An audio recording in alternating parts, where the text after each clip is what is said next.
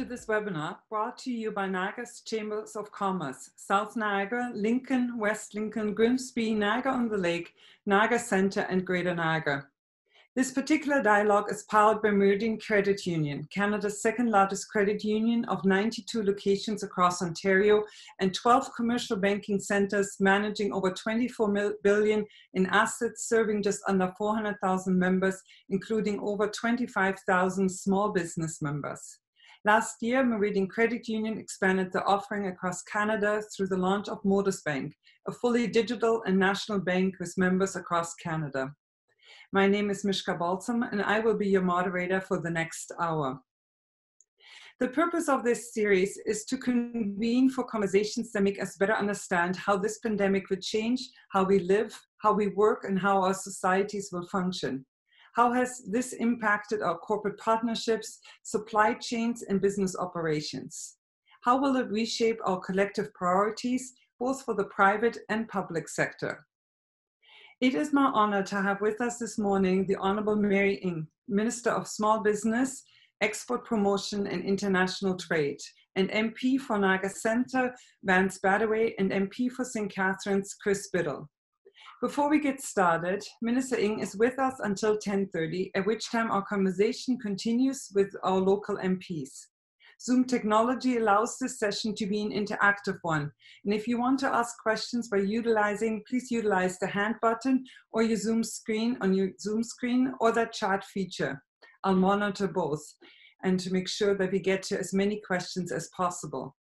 Mr. Bittle, may I ask you to take over to introduce our honorable guest, Minister Ng. Hi, everyone. Thanks for joining. First of all, I'd like to start with an apology. I don't have a particularly great background back here, but with a couple of toddlers, this is the only place I could find in the house without them coming in and interrupting. So, again, thank you. It's so great to have Mary Ng here. She is the Minister of Small Business. I have to look down at my notes. Small Business, Export Promotion, and International Trade. It's a long title.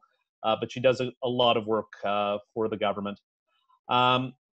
Mary grew up and she's been an advocate for small business since her election, and she understands that growing up, working in the family-owned restaurant as a kid, and since her election in Markham has been a strong advocate for small business owners, and was really the key choice to become minister responsible for small business. So she's a great advocate. She's a great colleague. She's always there to answer our calls and pick up the phone and have a chat. And it's great to have her here. I don't want to ramble too much because we only have so much time with her. Mary, thanks for being here, and thanks for taking the opportunity to address Niagara business owners in the Chamber of Commerce. Hi there. Thank you so very much. Bonjour, everybody. And lovely to see you again, Mishka. And it's always fantastic to spend time with my colleagues, particularly in your local members of parliament, in Vance Badawey and in Chris Bittle. Chris, thank you so much for that introduction. And I want to thank my colleagues for their advocacy on behalf of small businesses in your region, because throughout this entire time, what we've prided ourselves on is the ability to be able to listen to small businesses and to work with them throughout this pandemic so that your concerns, your issues, and what you need to help you through this difficult time is very, very much part of how we have done the work. And that couldn't have happened without me being able to work with both Vance and Chris as I do, but of course also with the chambers and the chamber networks across the country. So thank you so very much for that. Really, from the very beginning of this pandemic, we promised that we would listen and would work with small businesses and with entrepreneurs and create the supports and make the adjustments that you have seen so that we can be responsive directly to you, the business owners and entrepreneurs to whom we are listening to, and to make sure that you are getting the supports that you need. And particularly as provinces like here in Ontario begin to safely reopen and restart, we need to continue to do that listening and working together with you so that we can get our supports right. And that the work isn't done. We continue to do this work. So one of the things, maybe what I'll do is just take a little bit just to explain the range of supports that have been out for businesses, and happy to get into a conversation about this. But we heard from businesses that largely what they needed were in three broad themes. One, for those that have employees, it was really essential that you have the support to keep your team in place and to have your best asset, which is your human capital, in place, even while you've closed down your operations or you've scaled them back significantly. We know that the road to restart is one that will be a better one, a more firm one, if you have your teams together, which is why we introduced a 75% wage subsidy, where the federal government pays 75% of the wages of your staff, up to $57,000 in that annual salary for that staff. And we've extended that until the end of August, because we know how important it is for employers to be able to draw on that as you're slowly starting to restart your operations. The second theme we heard from businesses is help us keep our costs low and give us some help with the operating funds that we're going to need, because we have bills to pay. And while we're shut down and while revenues don't look the way, while they have taken a hit, we need to make sure that that we have some help to bridge us through this period. So we've done a couple of things there. One, immediately we deferred tax payments. So items like customs duties payments or GST, HST, we've deferred those right away. And just to give an order of magnitude about what that cost is, it's about a $30 billion interest-free loan to businesses across the country just with that one deferral. But it helped businesses by being able to keep the monies in their bank account rather than sending it to us. So that was helpful. And then, of course, we introduced lending supports. The one that is the most used, and it makes a lot of sense, because 98% of all our businesses across the country are small businesses. So the Canada Emergency Bank Account is the $40,000 loan. $10,000 of that is forgivable if you're able to repay it back by the end of 2022. So that's 2.5 years away from now. But that really is that lending help for businesses who want to be able to pay that additional 25%, for example, top up of that wage subsidy, so that you can keep your employees whole during this period. But it's actually paying for operating costs, your non-deferrable expenses, like whether it's rent or insurance payments or or maintenance, upkeep on machinery, animal feed, that sort of thing. So the loan has been helpful to provide that kind of liquidity, and right now over 660,000 businesses in Canada have taken advantage of this loan, with more to come, of course, because we've expanded that criteria so that more businesses will be eligible, and that will be available very, very shortly through your credit union and financial institution. So we've heard in those three themes, give us some lending support, help us keep our costs down, and help us with our payroll. So we've done a number of measures on that in those areas. And of course, in the Niagara region, we know how important agriculture is, and we know the crucial role for temporary foreign workers, what they play in helping our farmers provide Canadians across the country with the good, healthy food that they rely on. And we know that the mandatory 14-day isolation period is there for everyone who arrives from abroad, including our foreign workers. And this is an effort to keep Canadians safe, because it's a difficult time, and has been a difficult time for our businesses, and many of our farmers rely on this labor. So really pleased that that what the government has introduced is a temporary policy that will reduce applications for work permits from 10 weeks to 10 days. So really being able to make that efficient so that we can help our agriculture sector, investing $50 million that are helping farmers. Certainly their fish harvesters are on the other, sort of on the east and west coast, but food production and processing employers also will benefit from this assistance. And it'll help them deal with the mandatory isolation period measures that everyone has taken up during this time. We've also recognized that some of the measures that I talked about, whether it's wage subsidy or the loan, doesn't get at some of those smaller enterprises, or certainly companies or businesses in the rural areas. So in an effort to make sure that those businesses are supported, we are investing $1 billion for the Regional Relief and Recovery Fund. So in Ontario, this is a special, it's equivalent to a special one-time $252 million fund supporting those small businesses that don't qualify for our other COVID-19 emergency measures. And that is available through FedDev Ontario. And we know, and we've certainly heard a lot of this, your members have talked to me about this as well, which is rent support, commercial rent support.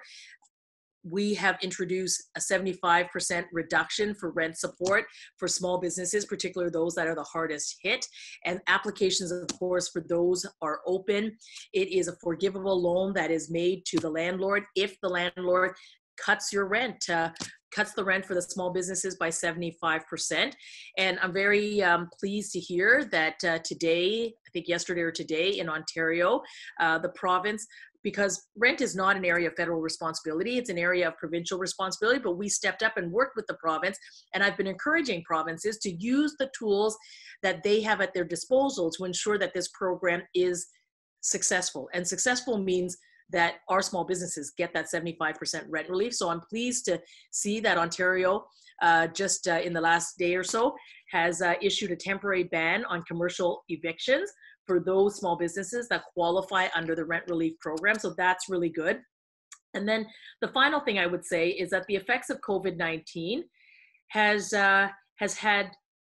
impacted global trade.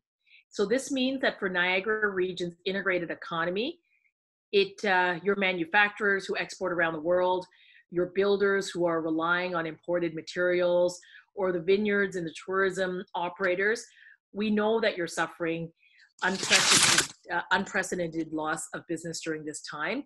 And our measures that I've talked about are intended to provide as best support as we can to you, and that work will continue. But on the international trade side, it is to ensure that I keep working through this crisis with my international partners, those in the G20 countries, through the World Trade Organization, the WTO, the Asia Pacific Economic Cooperation Group, and many other like-minded countries to make sure that our supply chains, our global supply chains, remain open, and that businesses continue to do their work internationally, and that essential goods and services, particularly agricultural products as well as medical supplies, continue to flow at this critical time. So this is a bit of a summary of the work, but as I've said, and as my colleagues will say all the time, I mean, our job right now is to make sure that we are supporting Canadians through this global pandemic. It's to save as many Canadian jobs and businesses as we possibly can in the face of this crisis. And it's to help you with the restart and that rebuild as it becomes safe to do so, and to just essentially to have your back every step of the way. So I really appreciate the time that you've given to me. Thank you so much. And I'm looking forward to a conversation with the Chamber. Thanks. Thank you so very much, Minister. We really appreciate it. We also wanted to say on behalf of our members that we truly appreciate the government, all levels of government's actual responsiveness to this crisis, the collaboration that you have shown in working together, and above all, the speed at which critical decisions have been made for businesses. So thank you very much on that end of it. As I mentioned a couple of minutes ago, if you have questions, please use two features that are there. One of them is the hand feature that indicates that you want to ask a question. Another option is the chat one. So we've had a couple of questions coming forward, and as we have you for just a limited period of time, let me start out with this. This has come, Niagara is known for its tourism sector. This has come forward from the tourism industry. Has the government examined additional sector-specific programs for the worst hit sectors such as tourism and hospitality? Because they're hardest hit from all of them, they will take the longest to recover. And has there been any consideration given to that? Mishka, absolutely. Throughout this entire period, the focus has absolutely been to make sure that our businesses are supported. And in the Niagara region, tourism and hospitality is such a vital part of your local economy. And we want to make sure that you are supported through this time. So on tourism, I guess, in addition to the many measures that I talked about, in tourism, for example, through FedDev Ontario, we have provided $3 million of funding to the Tourism Industry Association of Ontario so that they can work to provide financial relief to destination marketing organizations across Southern Ontario that are experiencing the significant revenue shortfalls. And I would say that this work continues. We know how hard the tourism and the hospitality sector is. It's why we have continued to listen and to work with the sectors to understand the particular needs so that we are filling and meeting those gaps. I would say that there's more work to be done on this, and to sort of stay tuned, because both myself and Minister Jolie, who has the responsibility for the tourism file across the country, is working very diligently to make sure that we help the sector, because it is a vibrant economic participant, and we definitely want to make sure that we continue that support. Yeah, I appreciate it. There's two questions that have come in. One from Chantal and Nicholas. They're the same. Can you give us a date when the CEBA will be available for those who receive remuneration from dividends, or a tentative date about how to move forward on this one? Yes, thank you for this. I mean, you'll see that what we have done on the CEBA program is make the adjustments by listening to our businesses.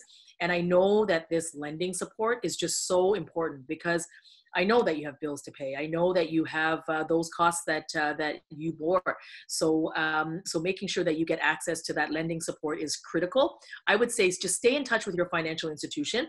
We're very, very close to they are very, very close to making that available to their customers. And I, while I can't give you a specific date, I can tell you it's very, very shortly. We've been working very hard, with the banks and the credit unions to make sure that they are able to deliver this additional piece, well, CEBA, but to this additional piece of this additional group of important small businesses. So just stay in touch with your bank or credit union, and it will be available there very, very shortly. Perfect. Thank you very much. There's a question that has come in from Jessica Friesen, and it's related to the proposed 10 sick days for employees, and what has been discussed regarding this aspect of it. And they're basically, if you can give us some insight on this aspect of it, especially as it links again to the provinces. Yeah, absolutely. I mean, throughout all of this, we have taken an approach where we have provided federal leadership working with our partners in the provinces and the municipalities to make sure that we're all working together to deal with what is the crisis, which is a health crisis, and we've made good progress so far in flattening the curve. But we're not out of the waters. We still have to take advice from public health around measures like physical distancing, and still continuing to practice good hygiene, and making sure that as we are restarting our businesses, that it's done in a way where we are also protecting our workers and our customers and ourselves as business owners.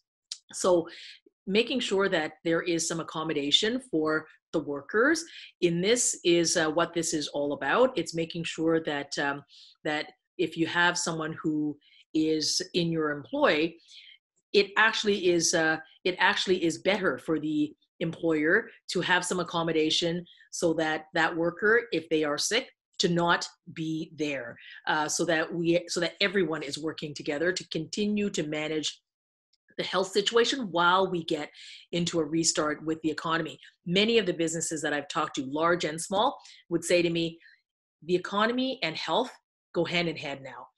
Customer confidence, consumer confidence about coming out into your establishments and so forth is tied to the health of Canadians. So they want to see that there are measures in place to ensure that health of Canadians are looked after, and at the same time businesses are supported so that in that restart they begin building out the confidence that customers are relying on, your employees are relying on, and that you, I know, are going to absolutely be doing, because it's good for business. Thank you very much. I know it's a very sensitive question, and it's a hard one for businesses as they're faced with such decline in revenues and challenges at this point that this is a difficult one for them. This one has come forward from a Niagara-on-the-Lake actually winery, and they are asking for financial support as they're trying to actually export more wine to the Asian market. They're trying to actually take part in upcoming trade shows there, and they were wondering if there's anything that will be made available to them to promote their wine in the international market. Well, that's a really terrific question. I mean, and in that question, you've covered both sides of my portfolio. One, which is to help our Canadian small businesses thrive and grow in Canada, and in that growth to actually access the international customers that we have that is available to so many of our businesses here in Canada, and helping them through that journey in exporting, helping businesses who haven't quite done it yet but looking at those new markets to grow into, and those who are, to support them along the way. The Canadian Trade Commissioner Service, who I have responsibility for, has been working tirelessly throughout this period during COVID-19. On the one hand, as I said earlier, part of the work is making sure that global supply chains continue to remain flowing. And on the other, it's helping our Canadian businesses who are operating abroad to make sure that they have that support, that continued support in country. And so whether it is dealing with issues of importing or exporting at borders, or dealing with sort of some of the delays or some of the kinks that have occurred as a result of COVID-19, the Trade Commissioner Service has been there to help. And that also means helping you pursue those customers in the new marketplace, whether they be in Asia Pacific or elsewhere. We have some really good agreements that we've negotiated, like the CPTPP, that covers many countries in the Asia Pacific marketplace. We're also looking at how we can support our businesses in a much more digital way. They've already been doing that in light of COVID-19, and we're going to need to do more of that. So this is where we continue to work with businesses. I'm looking forward to making sure that we support businesses even more than we are, particularly for those who are looking to expand and grow into the international marketplace. Thank you very much. It's so much needed. There's a lot of talk about that there will be a second wave of COVID-19. What kind of conversations are taking place at your level of government to saying, like, this is how we have to continuously support businesses and employees as we are not only heading into recovery, but potentially also have to deal with a second wave? Well, absolutely. I mean, as I said earlier, the health of Canadians and the economy really do go hand in hand. We've learned a lot through COVID-19. We've also developed some capabilities through COVID-19. So where we are working nationally with the provinces, and certainly through the public health, the public health stream, making sure that there is appropriate testing, making sure that there is the work that is being done across the country to ensure that we are able to contact trace those who may have have tested positive as from the testing. So the health work is really important, because shoring up that capability, the really amazing work that our healthcare workers have been doing, is going to really give our healthcare system and Canadians confidence that there is a method to which we are going to help manage the spread of COVID-19. A second wave, should that come, is very different than where we were when we had to, when it just hit the world and we had to respond quite rapidly, but we have responded. And with respect to businesses, it's making sure that our businesses are right now weathering through this very tough period so that we can bridge them through into that restart and into that recovery. But in that restart and recovery, to continue to support you along the way. And this is where I think it's just been so important. I really appreciated the work we're doing with the Canadian Chambers. Throughout this, we collaborated with the National Chamber. The chamber created with a number of partners, including the local chambers, the Canada Business Resilience Network. This is where we have a direct line of being able to just collaborate together rapidly and to pivot rapidly. We've also created a Canadian Business Resilience Service. So this is a service of a number of financial advisors and accountants. We've introduced a bit of a pilot for those small businesses that are the hardest hit and who otherwise wouldn't have access to such a service. So they are able to 7 days a week. It was 4 weeks, 4 weeks pilot. I think we're now sort of into the second week, but it's so that businesses can get a bit of that support. So part of it is financial support. The other is the intangible support that the chambers and that the Business Resilience Network and our women's ecosystem is providing to entrepreneurs and to businesses all the way across the country so that they can actually get the support that they need. And into restart and recovery, we will need to continue to do that. Yeah, and I'm actually, as I mentioned as well, it's like I'm so appreciative of the collaborative effort that has actually taken place between the private sector and the public sector, and trying to come up with solutions and move forward with those solutions, communicate those ones to the people that are there. I think it's critical. I think, Minister, we have I think enough time for one more question, and this has come up from, it's regarding small businesses, startup support that is there.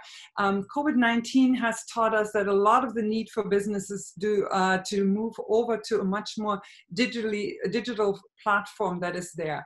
E-commerce, e-marketing are high in demand. How will the government help business adapt to this new reality, and how will you support Canadian startups? Absolutely. I mean, you're completely right. I mean, some of the best stories that I am hearing right now about business innovation and business resilience is exactly as you've described.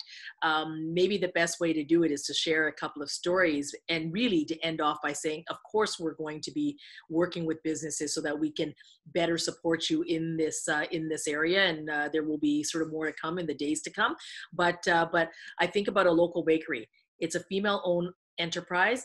Her bakery had to shut down because of COVID-19, and to all Canadian businesses that have had to do that. I didn't say this before, but thank you, because we're all in this. But this bakery, she employs 5 people, had to shut down, got access to the wage subsidy, so managed to keep her people on staff, and we paid the 75%. But her baking business, she saw the demand through just phone calls or people sort of sending her an online, like sort of an email. So she took advantage of the small business loan. With that, she paid the other 25% top up so that all of her employees, all 5 of them, were paid 100%, just as if it was before COVID. She invested the other part of the money on an online ordering system. So all of a sudden, while her doors were closed from a retail side, she's able to facilitate that additional revenue, but more importantly, meet the needs of some of her customers, and some of her staff that would have worked sort of the front counter now are managing that online ordering system and curbside pickup. So and I'm seeing that all around. I mean, another business that I thought was really terrific and maybe again relevant to the Niagara area, it's a brewery. Now this story actually comes from the Atlantic coast, but a brewery who has a limited seating capacity, but now of course is really half of that because of physical distancing, but also took out the CEBA loan and invested in a canning machinery to do canning so that he can increase sort of the takeout portion of that side of the brewery's business, so that again it's to be able to supplement, or just not even supplement, it's pivoting that revenue source. So still being able to do what you love, but able to pivot it and using digital as a way of being able to do that. So stay tuned. We are definitely looking forward to supporting businesses in this area. And you're absolutely right. I think there's so many businesses that have shown amazing innovation and creativity to pivot actually and to help out during this crisis too. It's 10:30. We are going to continue the conversation with MPs Chris Bittle and Vance Badawey, but I wanted to say on behalf of my colleagues and our board, thank you very much, and on behalf of all attendees today and all of the other chambers in Niagara, thank you so very much for being with us this morning. It's critical for us to have this open dialogue. We appreciate it deeply, and I'm going to pass it on to Mr. Badawey for final thoughts. Thank you, Rishka. And Mary, as always, thank you for your tireless efforts on behalf of all of us throughout the country, but particularly in Niagara. I know just yesterday I got a hold of Mary, and being the responsive and approachable person that she is, she got back to me within minutes, and I want to thank you for that. So thank you for being here today. I know you have a busy day ahead of you, but most of all, and more importantly, thank you for how responsive you're being for all those from one side of the country to the other, and once again, specifically to Niagara. We appreciate your efforts. Thanks, Vance. See you later. Take care of yourself. Bye. All right, we are moving over to more questions, and this time for Mr. Bittle and Mr. Badawey. We have a hand that has been raised, and I would like to get to. This is Ruth Unruh, who's probably familiar to most attendees and everyone probably on this call. So Ruth, the mic is all yours, I think. Let me see.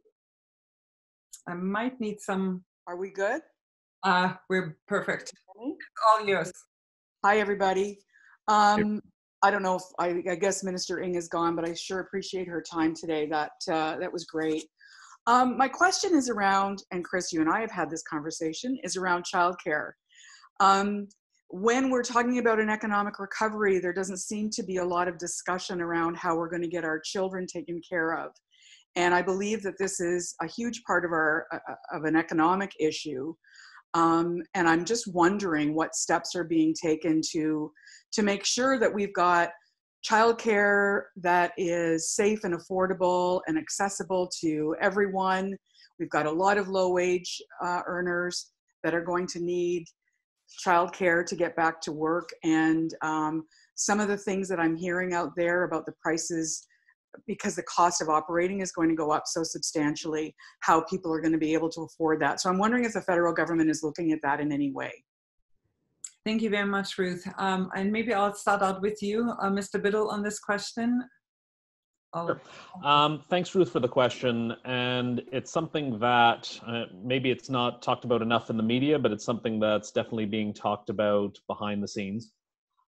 It's predominantly a provincial issue, but that doesn't mean that the federal government doesn't have a role to play. We've invested in childcare in the past. I know in our platform, it was something that we discussed in terms of having more accessible childcare spaces available to people, but we can see the recovery data in terms of people going back to work, and it's disproportionately men going back to work.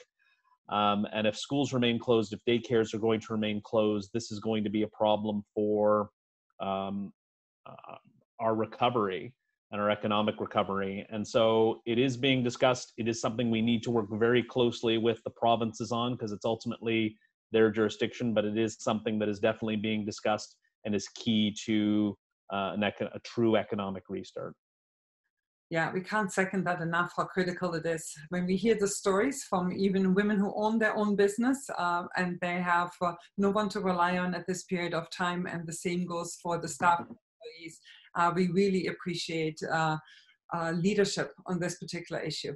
One of the questions that has come forward, and then Mr. Badawey, I might direct it your way, it is how long do you expect the current support programs to last, and can you give us an idea of an ending point, not necessarily in a date, but in things that are maybe key economic indicators that we have to have reached, knowing that then those programs and those supports wouldn't be available anymore. Mr. Badawey? Great question, and it's a question that we get asked almost daily with respect to our expectations and how long this is going to go on for. I'll answer the question in two manners. One is that this is not going to go away anytime soon. when people ask me that question on when it's going to go away, my answer is very simple: when we get a vaccine.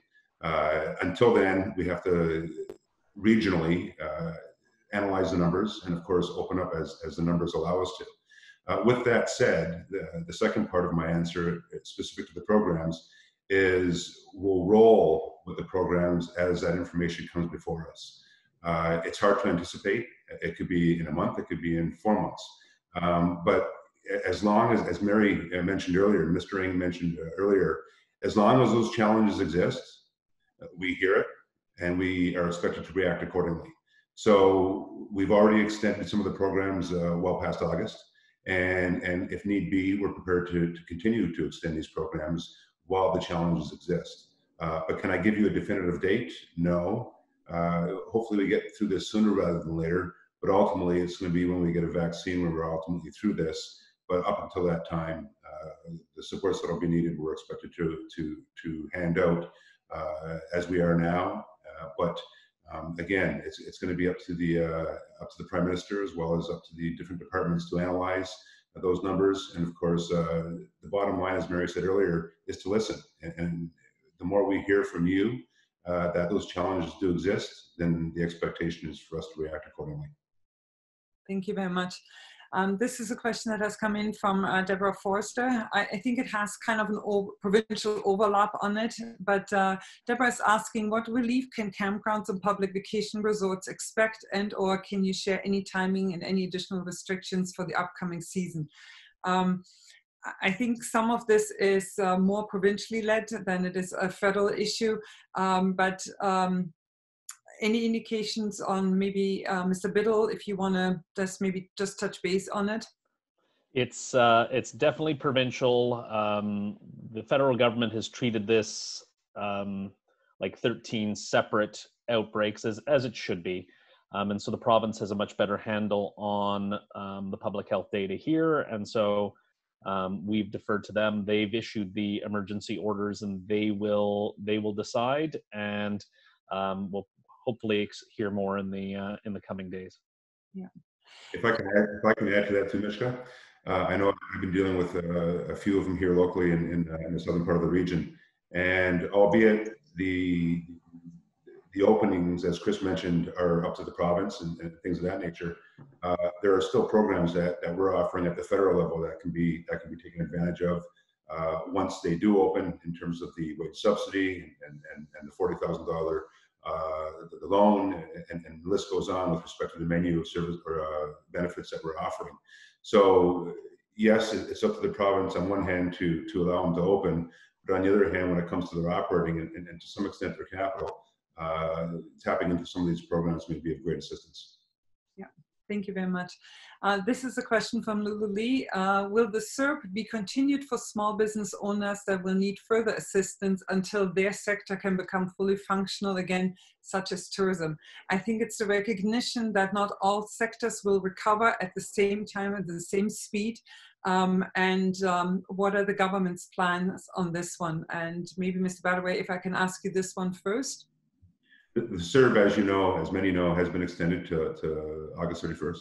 And with that, again, as I said earlier, monitoring and rolling with what we're hearing, if the extension is needed past that point, then I'm sure, again, we'll react accordingly.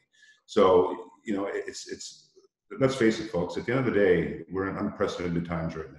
And we all recognize from day one that there's no playbook on this. And that playbook is getting populated as we go on day after day. And having these webinars, for example, are a perfect opportunity for us to hear these concerns, and therefore we pass it on to our colleagues to then therefore react accordingly. So with that said, and directly to the question, again, I can't give you a direct answer with respect to yes or no, will it be extended, but rest assured, the more we hear in terms of those concerns being passed on to us, we pass them on. And of course, again, our expectation is that those that make the decisions up in Ottawa will react accordingly. Okay, thank you. If I can just clarify, it's just there are too many acronyms, four-letter acronyms starting with C during this crisis, and it was the wage subsidy that's been extended through August.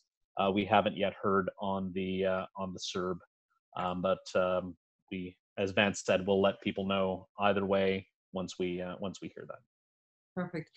This is a question that's coming in from, it's Alex Jennings who would like to ask a question. Alex, known to probably most participants here as well, is the owner of Henley Honda and Subaru Niagara.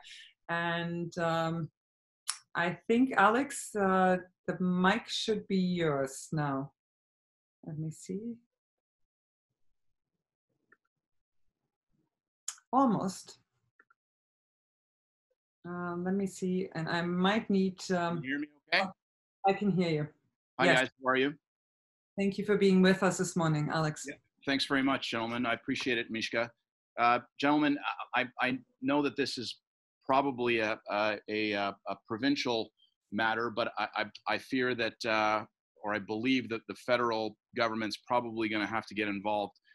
When it comes to municipalities not being able to balance their budgets, and the concern is obvious that when this is over, we're left with a massive burden, and ultimately these municipalities are supposed to be have balanced budgets at the end of the year and not carry deficits. Since that is clear that is not going to happen, does the federal government have any criteria or at minimum recommendations on municipalities embarking on any belt tightening between now and the time that we're reconciling budgets?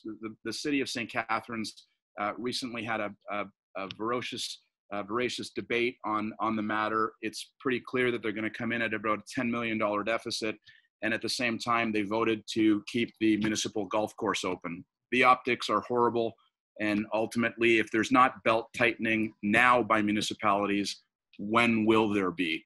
And I believe that the federal government's going to be called upon to bail municipalities out when it's pretty clear that, in my humble opinion, that they're not doing their part to minimize the burden to taxpayers and the federal government and provincial government's budgets.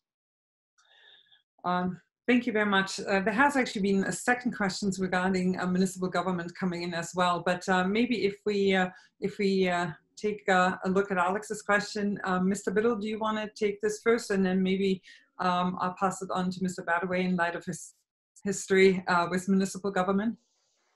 Absolutely, and Alex, you're right. It is an issue of provincial jurisdiction. Municipalities are creatures of the province, creations of the province by statute. But as we've seen through this crisis, we're willing to work with the provinces to help out, and so those discussions will continue. And if the province comes to us and the provinces come to us and there's a deal to be made, we're happy to be at the table. We've shown our willingness to do that, and that's going to be what we continue to do through the crisis. Mr. Badawey, on the same topic. Well, it's, and I'll speak for my former life as a mayor. A couple of things. One, municipalities can't run a deficit. It's not accordingly to the Municipal Act. With that, their budgets have already been established going into this year. Most, if not all, have been passed. And now, of course, with that said, a lot of the revenue side of the balance sheet is hurting because of the obvious. With that, I'm not going to speak with respect to the discipline of each municipality. That's their responsibility. And of course, I guess the big sister or the big brother to that under the Municipal Act is the province. But what I will speak on is some of the help that we can give them. I've been working with most, if not all, mayors throughout the region for the past few weeks. Some have more challenges than others. And with that said, and as I said earlier, listening, learning, reacting accordingly, I've been on the phone a lot with the appropriate ministers, Minister Jolie in terms of tourism from Niagara Falls, Niagara Lake, and some others, Minister Morneau with respect to ultimately what the ask is on behalf of all municipalities throughout the entire country. The FCM currently has a $14 billion ask to attach to more operating with respect to the fixed costs that municipalities have to adhere to, as you do as business people on a daily, monthly basis. We've already announced capital dollars accelerating the gas tax from 2020 and 2021 by municipalities, so that therefore they can accelerate 2 years worth of infrastructure work now. Of course, part of that reasoning is to create economy, a healthier economy with the people that would otherwise be doing that work. But as Chris said, we're here to advocate on behalf of municipalities with respect to what their needs are. right now, COVID related in terms of operating, and of course attached to that, the capital abilities that we have through our infrastructure programs. But going back to my original comments, I think it's up to municipalities to be disciplined, as are the people that you put in place, and I would trust that they would do that. Thank you very much. This has been a conversation that has been actually going on for the last couple of months. What if this reality that we're in right now actually becomes the new reality, meaning that maybe the vaccine does not prove to be as perfect as what we are hoping it to be. It might not be available as quickly to us as what we are anticipating. What is the government's plan for economic recovery if this becomes the new normal as we're moving forward? And Ms. Bittle, if I could ask you maybe to take this one. Sure. It's an interesting hypothetical question. Right now, we're focused on what's the crisis right now. There seems to be a lot of progress on vaccines and treatments, but those could also be years off. And we will address the challenges as they come to us. It's hard to say what the new normal is going to be when it can change. A month ago, we may not have said we would be opening and starting to reopen this month. And so we're going to take it one step at a time.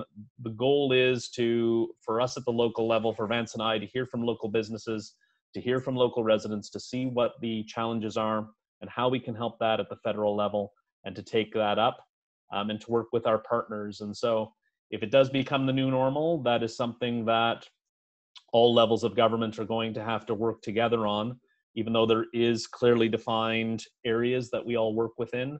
Canadians want us to work together, and that's what we've been doing, and it's what we'll continue to do. Thank you. There's more questions that are coming in regarding the 10 sick days, paid sick days. And I was wondering if you could both address them. You are both two MPs who are extremely close to the business community. You continuously engage with businesses and owners. You hear the struggle that they're going through, and now it's the question of the 10 sick days to be paid. Can you give me your thoughts on it, and to saying, like, how can we alleviate that additional pressure while we are seeing so many businesses struggling? Mr. Badawey? Well, and I think it's a great question. And I think for the most part, as Mary said earlier, it's a support that we want to give business, not only because of the fact of the situation that we're in, but in preparing to protect employees. And the business workplace. At the end of the day, we want to make sure that any sickness doesn't get passed on to other colleagues. This is a discussion that we're in constant with the provinces. But I think the biggest concern from the business community, I know, being 35 years in business myself in my former life, the concern is, will it be taken advantage of, and then therefore, what position does it put a business in? Those are the things, as Chris mentioned earlier, that we want to hear. Those are the concerns that we want to hear, so that when we're discussing this with the province, we can bring those concerns forward. But ultimately, at the end of the day, the supports that we're putting in place for that reason is to protect not only the individuals, but also the workplace itself. And the other thing businesses have to look at, though, is from the business side of it, what happens when an outbreak is traced to your business? What happens if we're fighting against these 10 sick days? And I understand the difficulty, and the government has offered assistance, the federal government has offered assistance to the province, and there's no deal in place. But if your employees have to go to work and don't have any mechanism to stay home and can't afford to stay home, if they come in with mild symptoms, they infect yourself, your other workers, and it becomes public that you're the source of the outbreak, what's that going to do to the long-term outlook? And so in the last question, we talked about a different time. This is a different time. And if businesses are advocating for no paid sick days, this may be something that you want to analyze, because it may be very bad PR. We saw a business owner in, I believe, Pelham, potentially bring the virus into their workplace, and it was a big uproar. It may or may not have been connected to a death in the community. Is that what business owners want? And so we understand the struggle. The federal government, the provincial government are going to be there to assist, but we want to have a plan where where people feel that they can stay at home, because if this virus is going to be with us for another year or two or whatever the case is, we can see, and if we can see across the country, provinces that have reacted well, businesses are open quicker, the economy is returning back to normal. We want to keep that going, and that may mean employees feel safe going home and staying home if they have symptoms. I do believe that moving forward that we will respond to symptoms that our employees and colleagues show quite differently than what we have done in the past. I think that our threshold on this one has significantly changed. It's just as business threshold when it comes to cost are tremendous at the same time. On the sense of the rent assistance program, this has been a question that has been or there's a lot of questions around the program. The question here is, will it get reviewed to ensure that all small business tenants can benefit from it? Is it being reviewed? There's a lot of questions when landlords don't participate in it.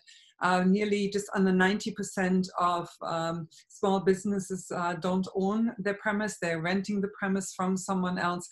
So this is a high cost to them. Is it being reviewed? Is it being adjusted? Mr. Bittle? All of the programs that we have announced are being reviewed, as we've seen, from like the Canadian Business Account to the wage subsidy to whatever program. We're willing to make adjustments as they go on. I was happy to see the Ford government finally announce that there would be a suspension of commercial evictions, which hopefully, it's been very bizarre to me to see how short-sighted landlords are, or some landlords have been in this crisis, to want to evict good businesses that can get back on their feet, because there won't be a rush of new tenants whenever this crisis is over. So the direct answer is, are we willing to review it? Yes, and we have to work with our provincial partners because they have the legislative control over the landlord and tenant relationship. Okay, thank you very much. I'm looking at the time, and I'm just going to try to get to 2 or 3 more questions that are here. We have seen in Europe the borders opening to non-commercial traffic. When and how do you see the border being reopened for exactly that? Mr. Badawey? For non-commercial traffic? Non-commercial, yes. Again, it's based on the numbers. It's a day-to-day monitoring in terms of what we're seeing with respect to what is happening on the other side of the borders, but as well what's happening here. The Prime Minister just announced yesterday the opening for families, but at the end of the day, when it comes to non-commercial traffic, it's based on the numbers that we're experiencing. Not until, once again, we get a vaccine will you see, in my opinion, borders opened up 100%. Okay. And Mr. Bittle, maybe on the same question, and it's a related one that's asking, are you in support of regional reopening versus the countrywide reopening at the same time, or province-wide? Mr. Bittle? Oh, absolutely. And it seems to be based on public health. And I talked about the federal government looking at this as 13 separate outbreaks in terms of the provinces and territories. But if we look within the province itself, it seems that how densely populated an area is seems to be more impacted, so that Toronto should probably be opening later than the rest of us. And we've seen this work, for example, in Alberta, where Calgary opened or I don't think has yet gone to the next stage, but will. And it's worked well, and our public health experts are saying we can do it this way. And we're basing our decisions on public health experts. And so I think it's a workable option. Yeah, I appreciate it. Something we've heard from business even before the crisis was that the red tape burden was too great for them. What can the government do to clear the way for economic recovery and the reduction of red tape? And especially when we've seen so many decisions being made at such a speed, there seem to be, we look at it and we're saying, well, decisions can be made much faster than maybe what we've seen in the past. Does it make you look at government differently, at policies differently, and do you see it as being an opportunity to be more responsive to the needs of the recovery? And Mr. Bittle, if I ask you maybe first on this one, and then I'll... Sure.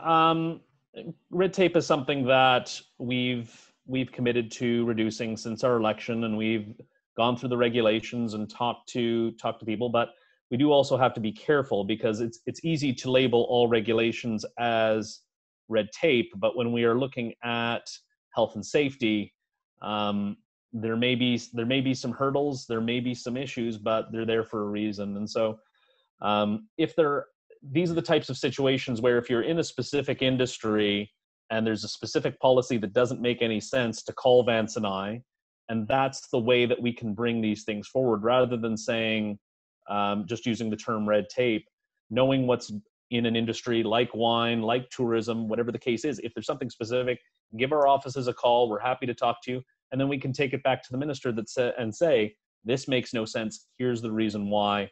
Let's get rid of it. Yeah. Thank you. I do believe that the solutions lie in the details of each one of them that's there.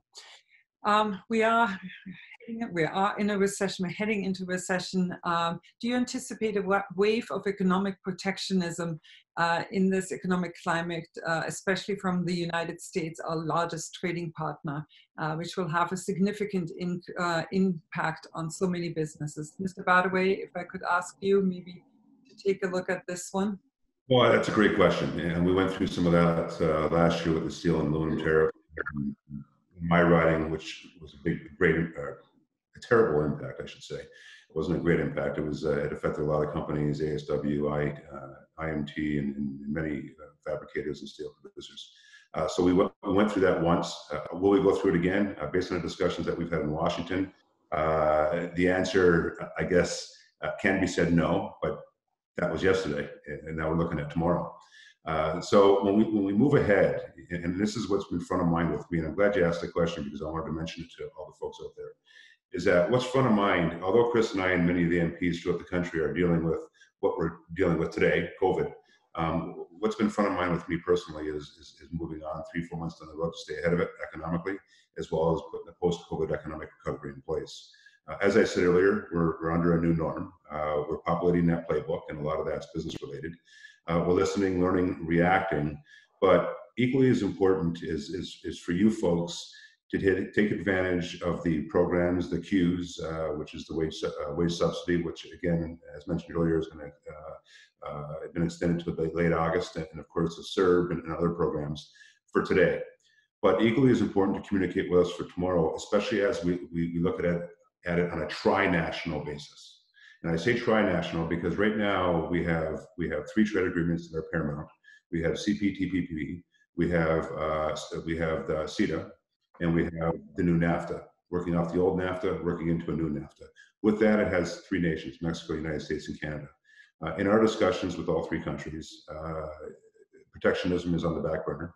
What's on the front burner coming out of COVID is in fact working closer together so that we integrate a recovery together as 3 nations. And therefore that relationship, cross-border relationship between 3 countries, then therefore is a springboard and or gets us out of the gate that much quicker. Especially for you folks that are working with export-import, as Chris said, work with us because we have to hear what those challenges, concerns are, and as well as the expectations. So moving forward, here in Canada, we're positioned quite well. With our trade agreements, we're attached to 1.8 billion consumers. So that catapults us from a small country to a big economic country because of those trade agreements and the people that we attach ourselves to. So we have to work internationally, yes, but also working closely with those tri-national partners, Mexico, United States, and us, to really ensure that people recognize the amount of people that we have attached to our economy, but as well to work with them to ensure that protectionism once again is on the back burner. Thank you very much. I'm conscious of time, so I'm deeply appreciative that you're with us. Can I give you each like 30 seconds for a closing statement? Maybe Mr. Badawey, if you want to go first before passing the mic on to Mr. Bittle. Sure. I think Chris made a good point earlier with respect to when the red tape question. We're here. We're here for you guys. We're MPs, members of Parliament. And at the end of the day, whether it's now, whether it's after COVID, anything that concerns you or that bogs you down, just pick up the phone, we're a phone call away. Secondly, and probably most important now in the business community, is to communicate with us in terms of what those continual challenges are so that we can respond accordingly, as we have been since COVID started. But equally as important is post-COVID. What do we learn from this? What are some of the things that we're going to come out with the new norm? Do people work at home more? What presents as an advantage to that, and other things that you're noticing right now under this new norm? So I guess the overall message is communication. And, as much as we're working together with our partners at all levels of government, it's equally as important, if not more important, to work with the private sector as well. Thank you so very much, Mr. Badawey. Mr. Bittle? It's tough for politicians to answer something in 30 seconds, so I'll just say thank you for listening. And like Vance said, if you do have any questions or concerns, don't hesitate to contact us. We're happy to bring your message forward to Ottawa. So thank you. Thank you very much. On behalf of all of Niagara's Chambers of Commerce and the Meridian Credit Union, thank you very much for being with us this morning. We spoke of a few resources and subsidies that are available. For a complete list, please check our website. And if you would like to reach out to any of us directly because you have any specific questions, want to be part of our daily updates on this, we can be reached at info@gncc.ca. A special thanks to Meridian Credit Union for supporting this morning's dialogue. The Canadian Federation of Independent Business surveys its members in the area of financing, fees, account management, and service every year since 2009. And Canada's credit unions rank as the preferred financial institution of Canada's small and medium-sized businesses. So thank you for everything that you do for Niagara and in the business community. And lastly, to all participants, thank you for joining us. Please stay in touch and above all, stay healthy. Thank you.